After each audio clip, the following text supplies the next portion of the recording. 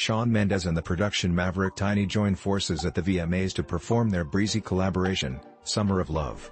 During the performance of the electro-pop track, Mendes spent his time dancing across the neon fog-covered stage, amping up the audience while belting out his R&B vocals. The track was nominated for Song of the Summer.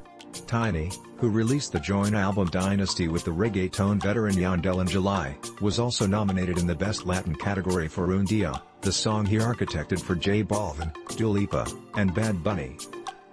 In 2019, his song I Can't Get Enough with Benny Blanco, Selena Gomez, and J Balvin was up for an award in that category but lost to Altura, the hit from Rosalía and J Balvin that featured El Guincho.